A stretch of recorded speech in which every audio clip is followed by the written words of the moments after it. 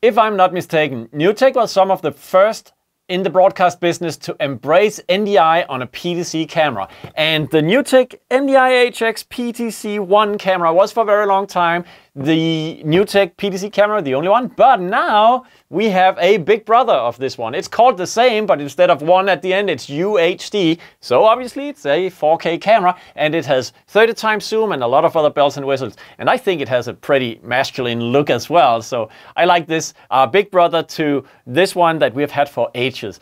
We have actually used this almost daily in our studio at SKAARHOJ. We have a few of these involved in on our test shelf, and we love this camera really. So we have high expectations for this one. We'll see how SKAARHOJ controllers can also operate it, because one thing these cameras have always been missing is a controller. Well, they haven't always been, because SKAARHOJ has provided this necessary tool to do proper PTZ control. So the PTZ Fly is on the table today. We also have PTZ Pro and PTZ Extreme, which are larger controllers, but the integration is the same. So you can expect the same things. It's just spread across more buttons and so forth. Oh, and by the way, keep an eye out for the frame shot, which is a little controller with color displays that we recently designed. And we are bringing it out with a way to be a wingman with such as the PTZ Fly. So you can have visual labels of your presets on this controller, so you can recall presets from a thumbnail that shows you what you'll get. That's pretty exciting. Let's look at the PTZ Fly here. If I had multiple cameras, we would also see multiple buttons light up in the camera selector part of the controller. Currently we have camera 1 selected. It's the classic configuration you're looking at. So when you press this button, you see you toggle in and out of preset recall. So here we have a number of presets we can recall, and we can page forth and back in these presets by pressing the sides of this 4-way button. So that's another thing you'll know from SKAARHOJ technology. We design our controllers so smart that a single button press can in fact be 4 button presses, and you can use it to do clever navigation like you find on this menu key. We also have the OLED displays, which give you perfect feedback on what a given button does. So now we see this is preset recall. We now have camera selection on these buttons. That's all the SKAARHOJ signature technologies right there. Now, let's look at the camera output, and you can see I'm pointing it to actually a PTZ Extreme, and there's a Rackfly Trio over there. I want this shot to be stored as a preset, so I press and hold. Now we can zoom in, maybe a little bit to the side, take a look at the tally lamps over here. And the RCP we see, and you see it's actually also pretty nice in terms of pan speed right there. I'll just store this preset as well, and then let's go to the other end. Oops, that's too long a little bit. So one of the nice things about the PTZ Extreme is this joystick you get. It's a Hall effect joystick, very nice. I will store this preset as well. So now to quickly show you preset recall, I'll just press button number 1 here. We recall this preset. We go over here to this preset over here. And as I just said, okay, let me just pick this one up.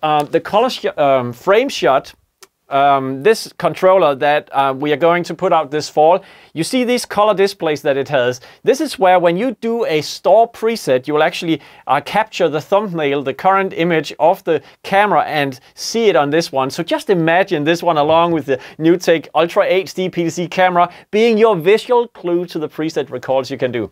But that's a side story today. I'll just put it over there, but it's a quite exciting product. Now, going on here, we have, so toggling forth and back between presets and camera selection.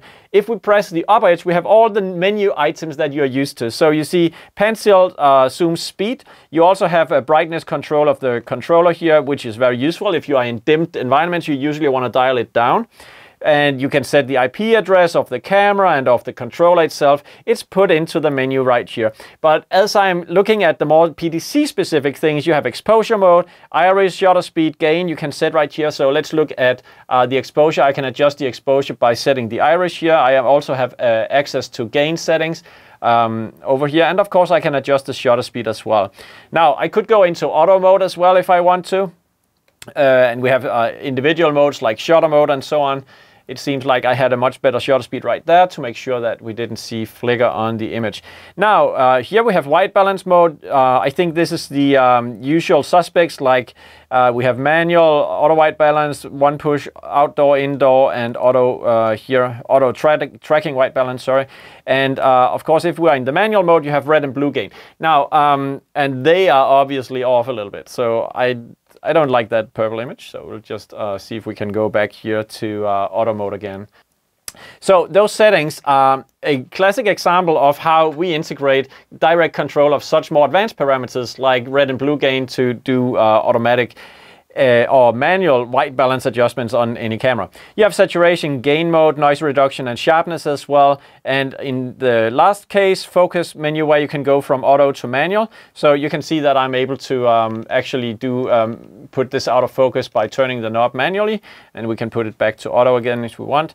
We have one push focus right here, and that's about the features that we put into this menu. So there are more features typically hidden inside the UniSketch interface for our PTZ controllers. On a PTZ Fly, it's limited what it makes sense to put into this menu, because you only have like 4 or 5 pages to page through to go from exposure mode to white balance adjustments to color adjustments like contrast that we just saw, and then finally in the focus menu. So if you the reason why you would choose a PTZ Extreme is to have those broken out onto individual buttons and have immediate access to these. There's also a roller wheel for adjusting focus with your thumb. So those things are what you get on the larger controllers, but it's the same software that runs on any of them. On a PTZ Fly, we built that into paging on the controller so that the small form factor still allows you to do all the same things. It's just hidden in more layers, and sometimes you just want to exclude it. So there are usually more actions you can assign to these buttons. If you are interested in configuring our controllers and understanding this power that's hidden under the hood, you should watch some of our other videos out there. You have seen this in many videos with PTZ cameras, and it's generally the same concept that you will see again and again.